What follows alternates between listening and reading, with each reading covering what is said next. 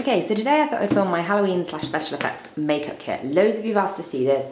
I'm actually filming this on Halloween, so I know that it's going to be up after Halloween, so I do apologise.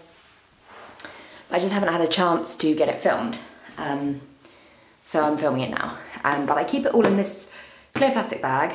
The reason I'm filming it now is because I'm getting it set up because it's Halloween day today and I'm doing loads of Halloween makeup today, so I've got it with me and it's all set up and stuff. Yeah, I just keep it all in here because it's easily accessible. It still actually has the label on, it's just from Superdrug. First off, I have this brush set. This is just a face paint brush set, and in here I've got spatulas as well. These are for scar wax. These are what I use mostly. I do use normal face makeup brushes too. I don't know if you can see this one here. It's like, you probably can't even see it. The nib is the tiniest little brush thing ever, so it's really good for detailed work. So I keep them in this clear plastic bag because it keeps them a bit cleaner. I'm just going to pull things out in no particular order.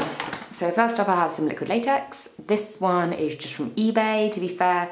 I sort of feel like liquid latex is liquid latex. It's all the same stuff. This one is, I think, clear. It says it's not, but no, not it says.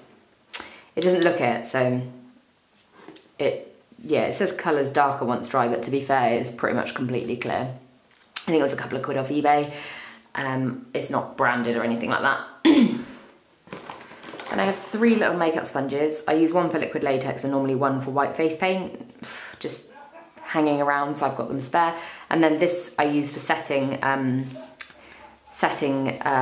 what's it called, face paint down.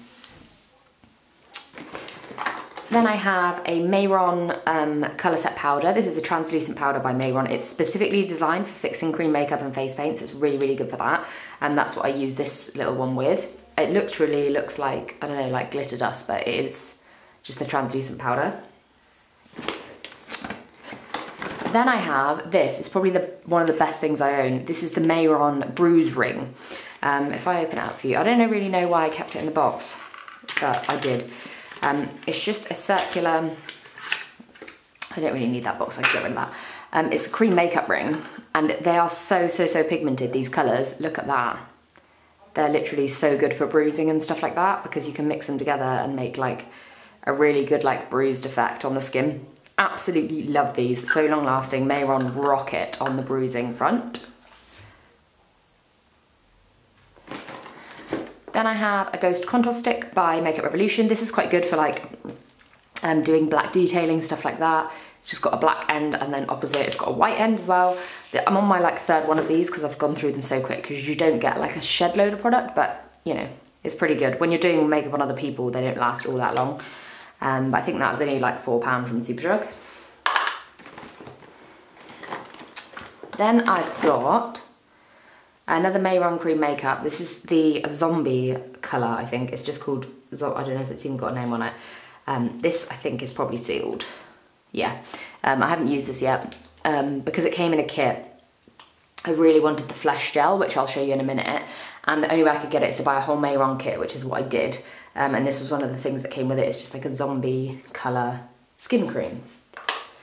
Then I have a whole bunch of face paints and stuff. Let's get those out next.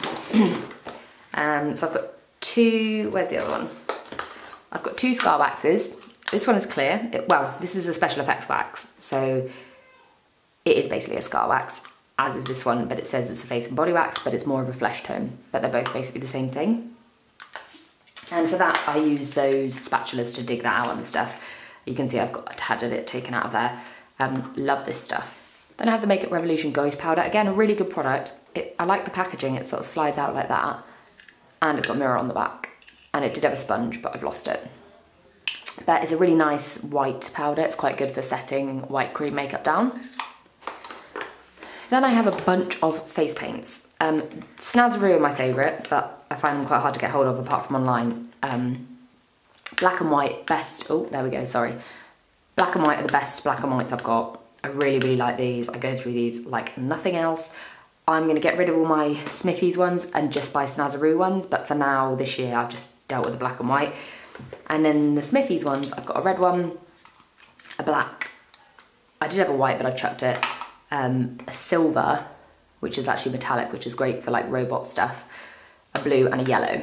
I didn't buy any more because things like you can mix these to make green and stuff like that.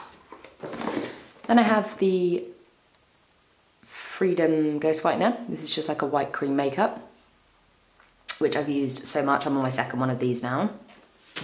Then I have just a black MUA lipstick. This is in the shade Raven, and it is just literally a black lipstick. Oh, there you go, sorry. It's actually a really good lipstick, I quite like it. It's not that wear-proof though, as you can see. But it is good. Then I have Spirit Gum, just for sticking on scar wax. Again, this is from the Mayron kit. Then I have Tooth Effects from Mayron. This is Nicotine Effect. It's basically a stain for the teeth. It's really cool, but it's like, it stains your teeth like a yellow colour. It's absolutely disgusting, but it's great for like zombies and stuff like that. So Mayron don't ship to the UK, so for those of you that are in the UK, I'll try and link the Mayron kit I bought down below because all my Mayron stuff I bought together. It was like a zombie kit or something. So this is the Mayron 3D Flesh Gel. This is the main reason I bought the whole zombie kit.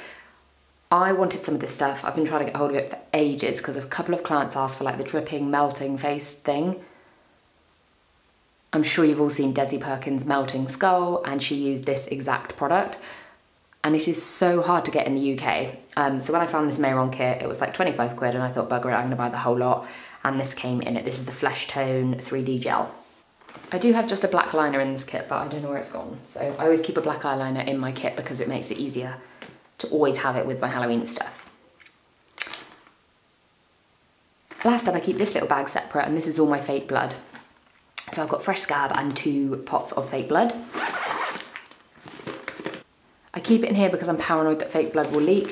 So I've got this one, which I'm nearly out of, which is just, I think, one off eBay. And then I've got the fake blood from Makeup Revolution or Freedom, I can't remember.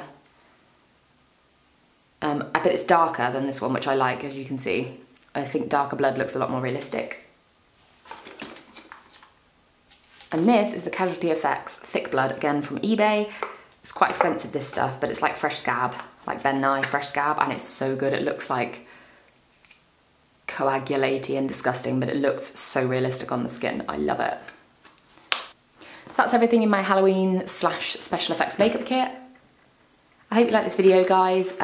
Sorry that it's after Halloween, but maybe it will give you some ideas of things to buy for next year. Any requests, as always, leave them down below, and I will see you guys in my next video. Bye.